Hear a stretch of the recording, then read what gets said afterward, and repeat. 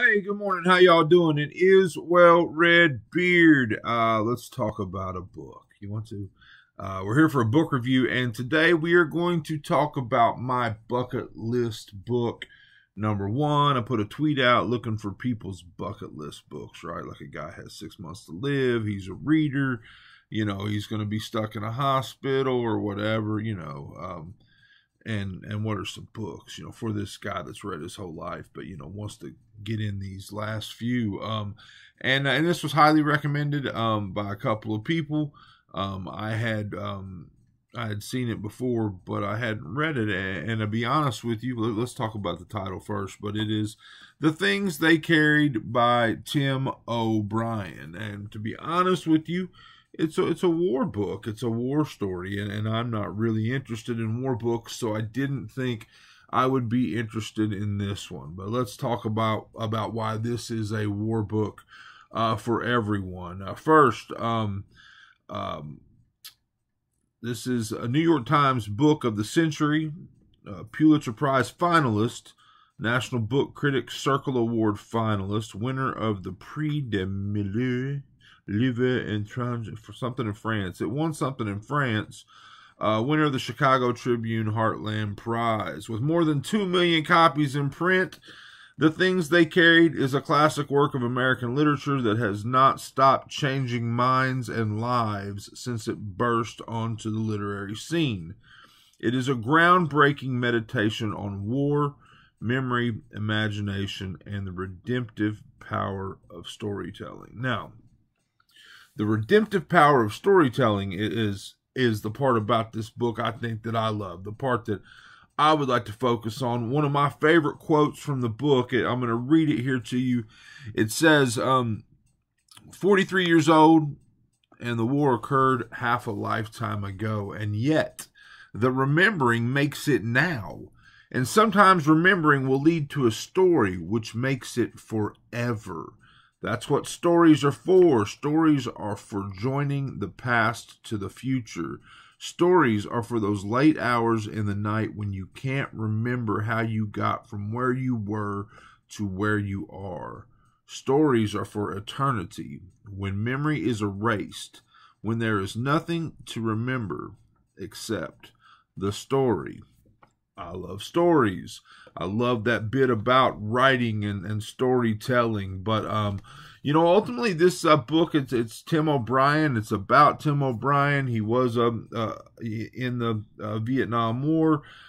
He did not want to go. He left-leaning, liberal, anti-war type of guy. He got drafted, and he made it 10 feet in the river between United States and Canada, in the river, 10 feet from the border, from running from the draft, from running from the war, from going on into Canada, and he turned back. And he turned back because of what his parents would think, what his small town would think of him, and by association would think of his parents and what that would do to him. And ultimately he went. With the idea in mind that he probably wasn't coming back, that he was going to die over there and would rather, save his parents' good name and their, respect / pride in him or whatever, than skip out on it.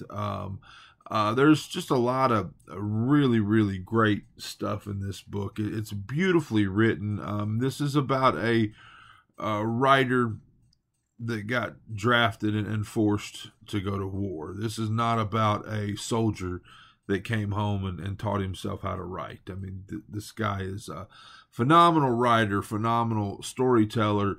I love the theme of The Things They Carried, and that's the first chapter in the book. I mean, this is kind of a like a mosaic novel almost. I mean, some of these things in here could be, well, they all could be kind of standalone short stories. I mean, they reference characters from previous chapters and so forth, and we kind of circle back on things and look at them through different lenses. But it could be read almost like a book of short stories, and I enjoyed that about it too. But The Things They Carried, and it gets deep into the things that a soldier carries into war, the physical things. I mean, it goes into all the weight that they carry, all the equipment, the gun and the ammunition and the food and the camping gear and all the things they have to carry, as well as all the things that they're really carrying in their minds and in their hearts. And it's just a really, really cool, deep look at that, at war in general, at the things that the young 18-year-old kid, again, that we've sent off to fight in a war all the way around the world, has to carry with them.